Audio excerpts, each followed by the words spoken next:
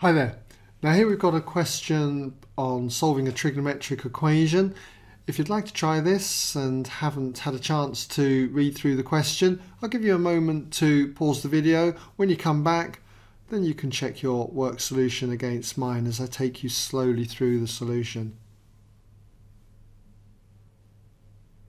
Okay, welcome back then if you had a go. So we've got to solve the equation then 2 tan of x minus 3 sine of x equals 0, where x is measured in radians and it's greater than or equal to minus pi but less than pi.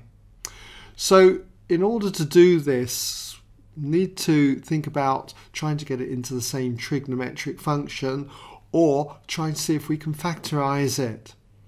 Well, I don't think I can get it into the same trigonometric function, but I can certainly factorize this further down, because you should be familiar with the identity that tan x is the same as sine x divided by cosine x. So in other words, in place of tan x, we write this as sine x over cosine x.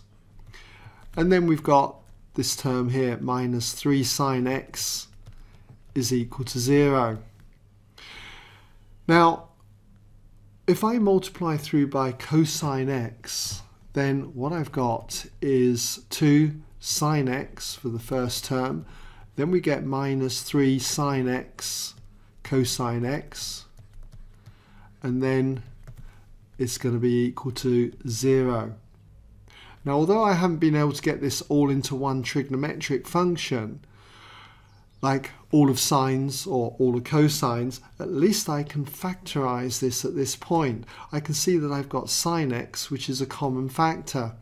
And if I pull that out as a common factor, we've got sine x multiplied with the 2 minus 3 cosine x. And this now allows me to set up two separate equations, because I know that each of these factors would be equal to 0. So I've got an equation with one trigonometric function. So therefore we've got sine x for the first factor here. That could be equal to 0. Or this second factor could be equal to 0. That is 2 minus 3 cosine x. Okay, equals 0. So if I rearrange this one for cosine x, then I therefore have cosine of x equals 2/3, 2 divided by 3.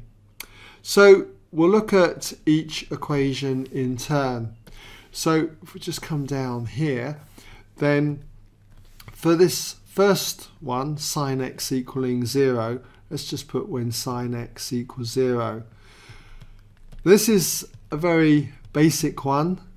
When sine x equals 0, I would know these results just purely because, as I say, it is basic. I can take them from the graph, the sine graph, which you should be familiar with. Okay, if we just draw some axes here, and if we look at the graph of y equals sine x, then it's a wave starting from the origin, going up to 1 at 90 degrees or pi upon 2 radians, and dropping down to 0 at 180 degrees or pi radians. So it's going to look something like this. Okay, and then we need to go back to minus pi. So if you go on the other side, the graph will look like this. That's minus pi upon 2, and that's minus pi. Let's put those values in. That's minus pi there. That's the origin, obviously, and this is pi here. So in this range from minus pi to pi, where do we get sine x equaling 0? Well, it's going to be at minus pi, at the origin, 0, and at pi. We've got to be careful here. Pi is not a solution because we're not allowed to equal it.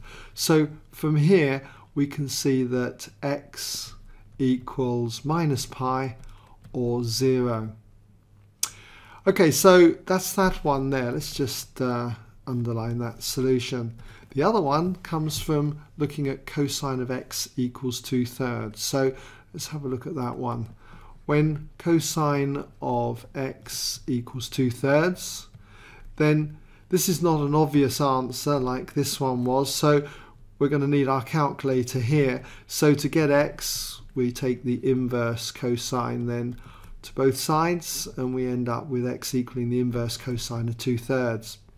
And for something like this, I'm going to work off a quadrant diagram. So again, you should be familiar with this. If not, do check out my tutorials on this.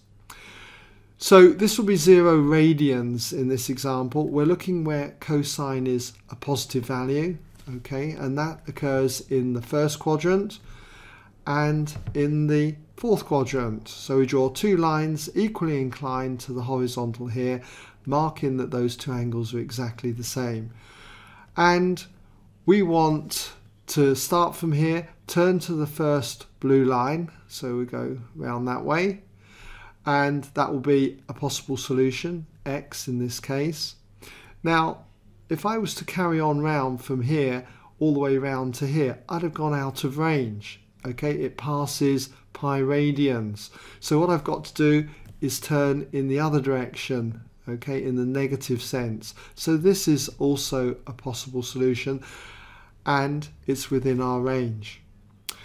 So all I've got to do then is make sure the calculator's in radians mode, inverse cosine 2/3, and in radians you should find you get x equals 0.841 and so on, and that will be radians. But that's going to be the red x here, but because these two angles are exactly the same in size, only the green one's going to be turning in the negative sense, we've got plus or minus that angle, okay? So we've got to give this to two decimal places, so therefore x is going to be equal to plus or minus 0.84 radians, okay, and we'll say to two decimal places, 2dp for short. Okay.